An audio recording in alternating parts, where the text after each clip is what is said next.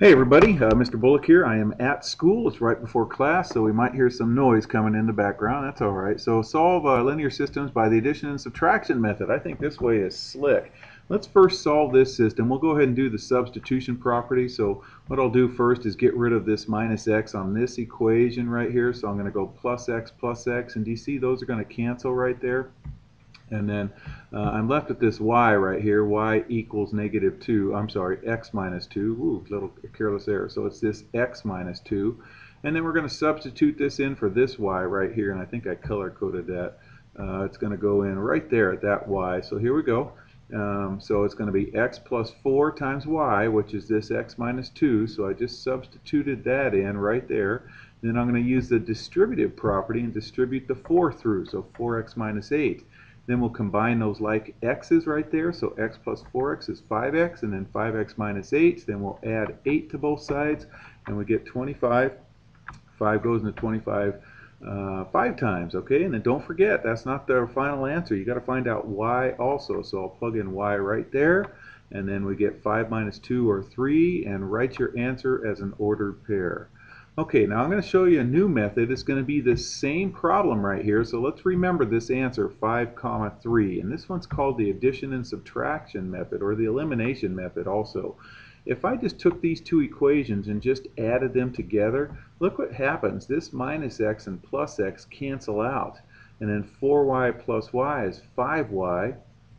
And then 17 plus negative 2 is 15. Okay, do you see that right there? The x's are gone and 5y equals 15, so divide by 5 and you get y equals 3. Now remember, back here when we had this, we had y equals 3 right there. Okay, so we got the same y value, and then you can just plug in x equals into any equation, y equals 3. I just did it in the top equation, but you could have done it in this bottom equation also. I didn't do it in this one because this negative fools a lot of kids. A lot of kids get tripped up on that negative right there. So here's positive x. Once I plug in y equals 3 right there, then subtract it out, and you get 12, and subtract that out and you get x equals 5. Okay, so you still get the same answer, 5, 3, but you get it a quicker way, I think. So here you have 4x plus 3y equals 2, and 5x minus or plus 3y equals negative 2. If I could change one of these equations to a negative 3y, then I can just add them together like I did the last one.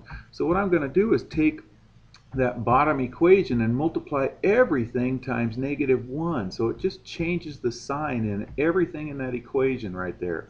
Okay, so negative 1 times 5x is negative 5x.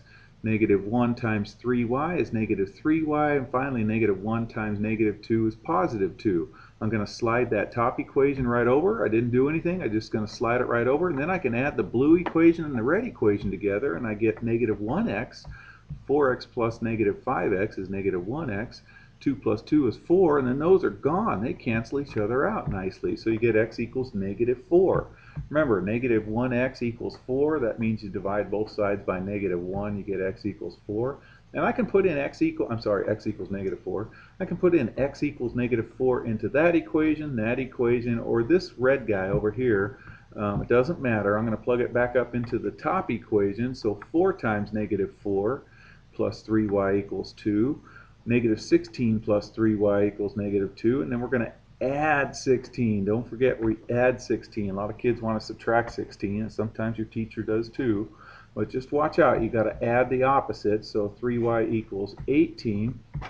So we get y equals 6. Good morning, Xavier. And then so remember, your ordered pair is x comma y, so you get negative 4 comma 6.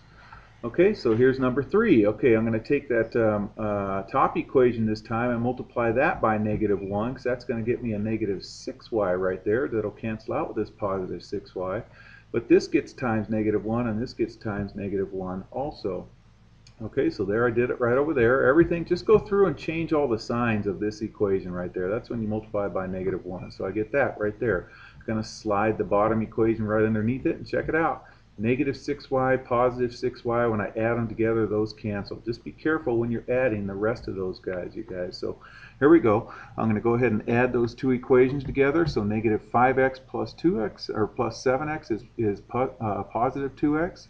The negative 6y and positive 6y cancel. Negative 4 plus 8 is 4, okay, and then 2 goes into 4 two times, so we're going to go ahead and plug 2 back into any equation that you want. I'm choosing the bottom equation, so 7 times 2 plus 6y equals 8, so 7 times 2 is 14.